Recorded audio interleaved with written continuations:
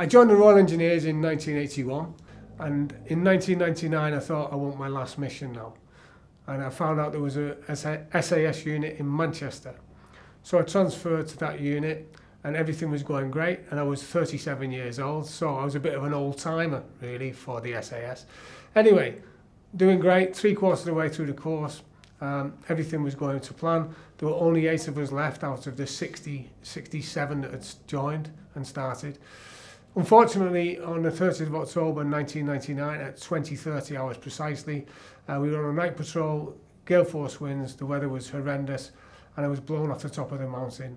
I fell 400 foot.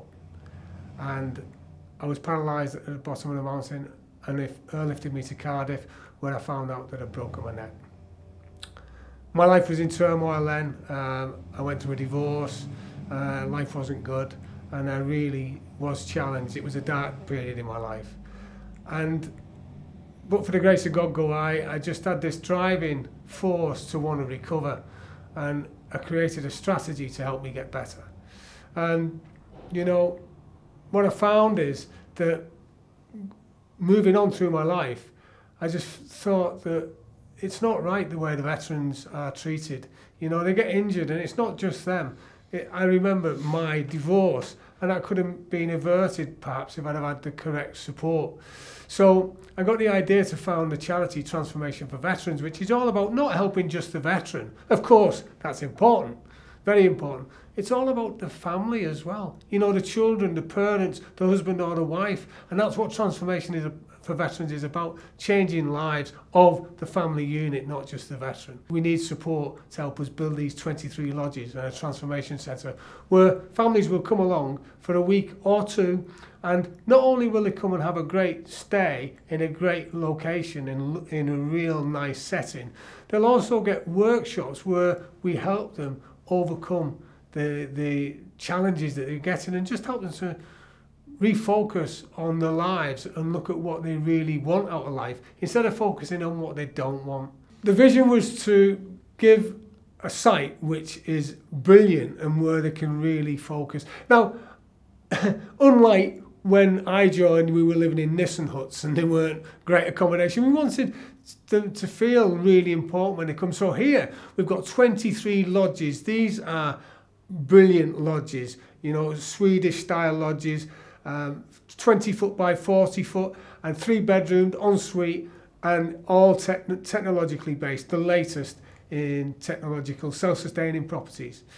Also, we've got a transformation hub, which is a main building in the centre where all the magic will happen. It's a hub where the guys can come along, have a great evening, entertainment, really relax and be in a safe environment. In Liverpool, the Royal Air Force in 1977, and did my training up at RAF Catterick with the RAF Regiment, and I did finished off my time in the as a sergeant office manager and coordinator in the careers office, along with the Army, the Navy, and then in 2003 I was fortunate enough to get a job in the engineering department with the Royal Fleet Auxiliary, and I was been there for the last 14 years or so, until last year when I lost my job because of medical reasons.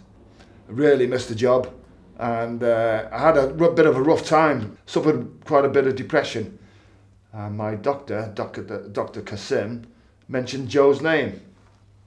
So I came down to see Joe with the Transformation for Veterans, did a bit of work for him in these offices, and he built my confidence up again. And I'm very proud to know Joe, and very appreciative of his help. I joined up when I was 16 as a boy soldier straight from school. That's when I unfortunately got divorced, and everything just fell apart, so I left the army. Had some really bad times, and then woke up one morning and decided Civvy Street wasn't for me, so I re-enlisted, and I joined the 2nd Battalion. It was when I came out the second time for good, back in I think it was late 2012, beginning of 13. I didn't have much. I was basically on the bones. Great idea. It's like I say, sanctuary. It's to get away, not only for the individual concerned, i.e. Private Jones or Rifleman Jones. It's to do with the family as well, because obviously our problems do rub off on close immediate family, and they go through bad times just as much as we do. So I think it's a wonderful, great idea. I really do.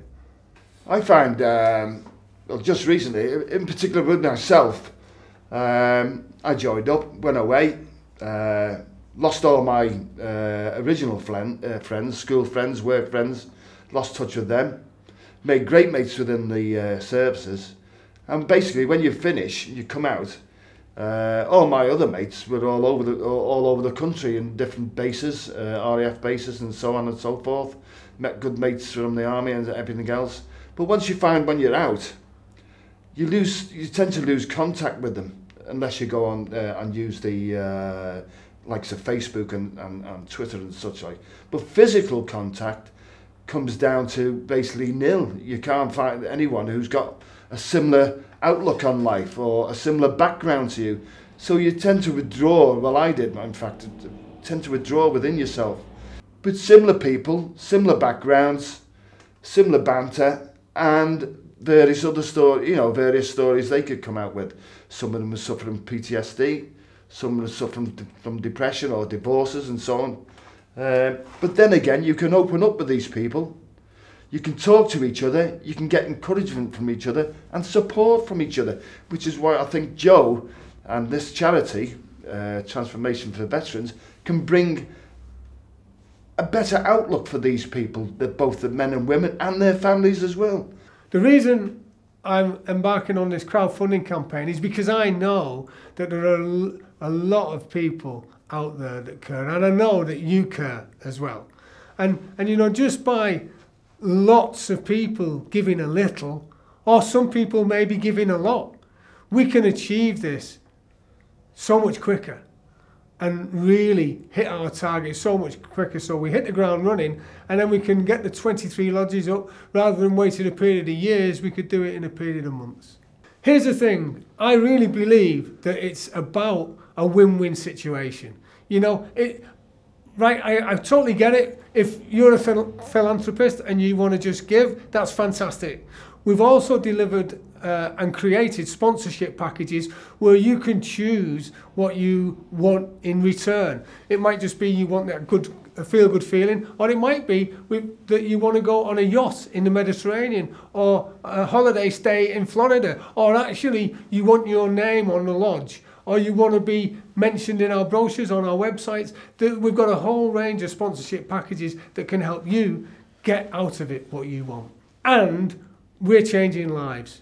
We change lives every day. We get this off the ground because our families, our forces families, our guys, our men and women really need somewhere to go to get themselves back online. With your help, we can change so many lives. Support is what we need. Support is what we want.